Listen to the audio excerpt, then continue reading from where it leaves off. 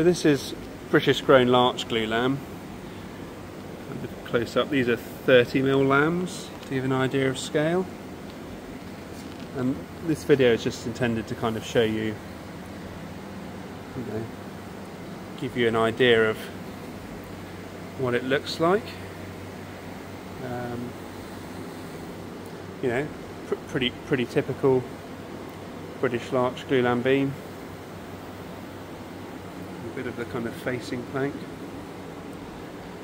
These are the sorts of things that need to be thought about and can be excluded if you go with a better visual grade. The best visual grade, we wouldn't have that filler in the plug, in the mark hole, sorry.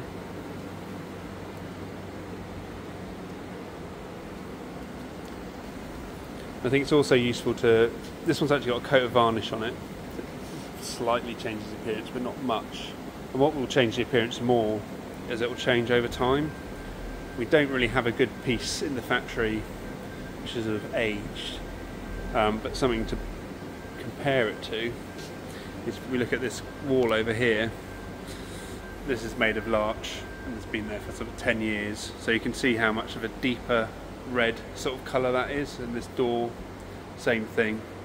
So your larch beam will go much darker over time than it is here.